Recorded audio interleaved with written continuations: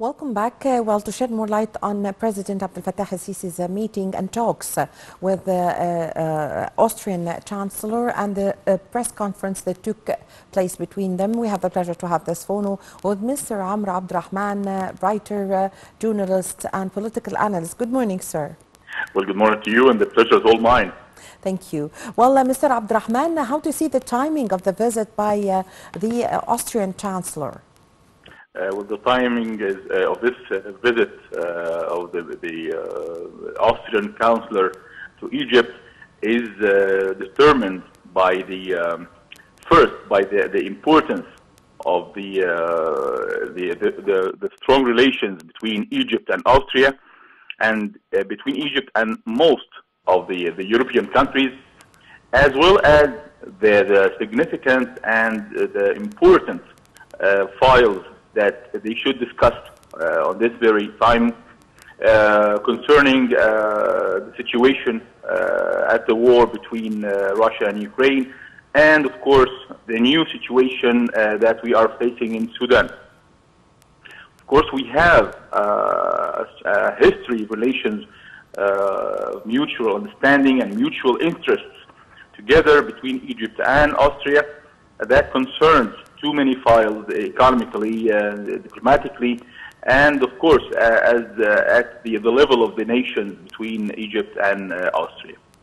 Yes, so during the meeting between President Sisi and the Austrian Chancellor, they discussed several issues of regional and international concerns. They discussed issues of mutual concern, including for example, the current situation in Sudan, Libya, yes, occupied Palestinian territories. So, yes, give us an idea about this, please. Well, let's talk about first the situation in Sudan. Yes. I believe that we have a common understanding together that based on the very important declaration that Egypt has launched as at the beginning of the crisis, which we don't need any foreign interference in Sudan, because this is a domestic matter and should be solved within the nation of the Sudanian nation. Yes. We don't agree and we don't accept any outsider influence in Sudan. Yes. And of course, I believe that Austria shares the same view with Egypt. Yes. Also, we need to talk about what's going on in the occupied land in Palestine. Yes. We need to face the hostile attacks orchestrated by the Zionist existence administration against those who are praying peace in Al-Aqsa Mosque, and against the Palestinian citizens, and against the international law. Egypt is the main holder and the main defender of the Palestinian rights and the Arabic rights in Palestine. Egypt and the Arabic nation has rights in Palestine, history, and on the level of history and on the level of blood connection.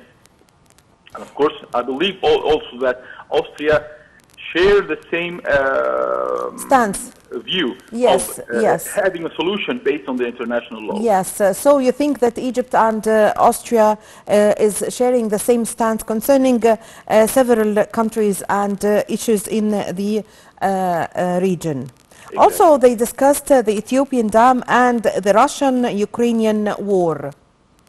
Well, So of course, this is the most important file and the most compelling issue that they are discussing. And I believe that Egypt has given the example on how a country should take a stand, a mutual stand that do not take sides, and as well as we are in the side of the historical rights of Russia in Crimea and Ukraine, as well as we are against the continuous conflict, and we are seeking the final end for this conflict, and gather the both countries and all the powers around this crisis should gather together and find a solution, a peaceful solution for this conflict that is dragging the whole international economy into a dark hole.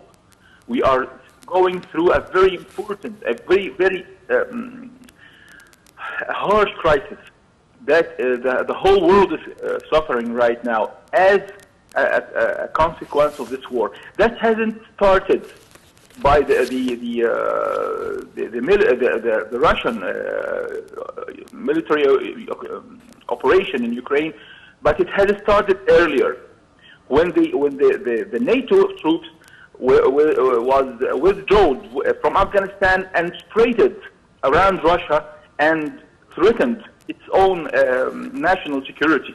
That's how Russia has moved to protect its own national security. We Yes. understand that. Yes. As well as we need, as the whole world speaks out of a peaceful solution of this crisis, that is a very dangerous threat to the national peace. Yes. So, Mr. Abdurrahman. International peace. Yes. So, Mr. Abdurrahman, also the President Abdel Fattah al-Sisi, during a press conference with the Austrian Chancellor Karl Nehammer, also said that the two states enjoys distinguished ties that bind the two nations, which he said were formed on mutual respect and sincere friendship, as well as the joint aim to boost economic, political and cultural ties. The President described the relations and the talks between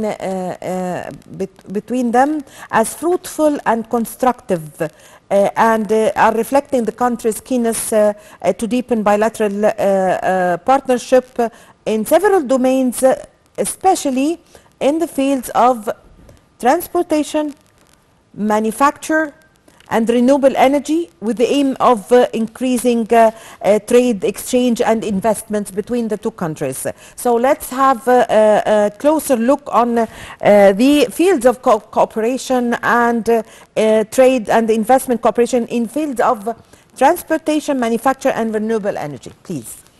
Well, we have developed the relations between Egypt and Austria from just a bilateral cooperation to a bilateral strategic side, economically and politically. I believe that Austria, one of the most important and is one of the strongest industrial castles in Europe. We have a very important strategy here to build up with Austria, based on using this expertise in Austria to help the building of the new republic in Egypt. We have this common understanding, and we have this bilateral cooperation, bilateral strategy that we have. They can share the effort economically in Egypt. We have opening arms to the investors from Austria and other countries in Europe, as well as we are seeking this concept of nationalizing technology in Egypt, not just exporting goods or investments from Austria. We are seeking the long-term development, and this can never happen with only exporting, with only importing. We need this strategy to be as a base of the whole relations between Egypt and Europe and other countries.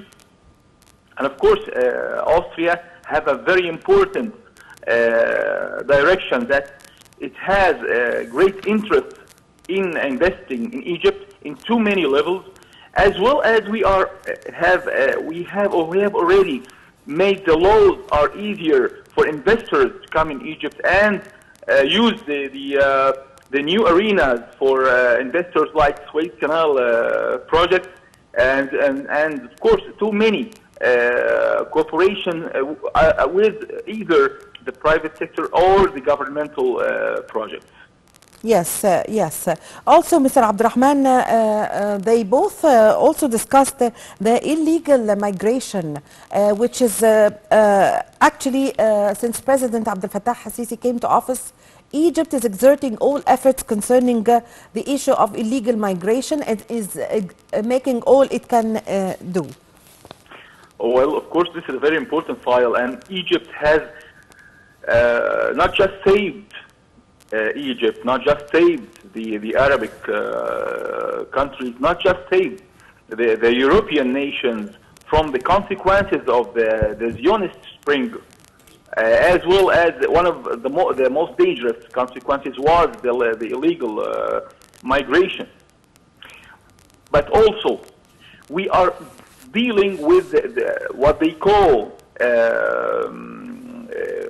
migrate as citizens, as friends, as brothers to our nation in Egypt from too many countries. And of course, we are talking right now about the Sudanese people who are immigrated from Sudan to Egypt, and from Syria, from Iraq, from Libya. We are dealing with them as citizens, as human beings. I believe this is a very important situation, human situation, that Egypt is taken in this field. And of course, we are sharing new aspects on this file with Austria and other countries by working together on how to stop this and how to deal with this issue from the roots, and how to stop the chaotic actions in the Arabic East towards its own nations that push the citizens to immigrate to other countries. This is how we should deal with this matter. And of course, I believe Austria sharing and appreciating the Egyptian situation in this matter. Yes, I thank you very much for your time. Thank you for your valuable information. Mr. Amr Abdurrahman, political analyst, writer and journalist, thank you very much for joining us over the phone and for your valuable information. Thank you, ladies and gentlemen. We are going to a short break and I'm going to be back with you.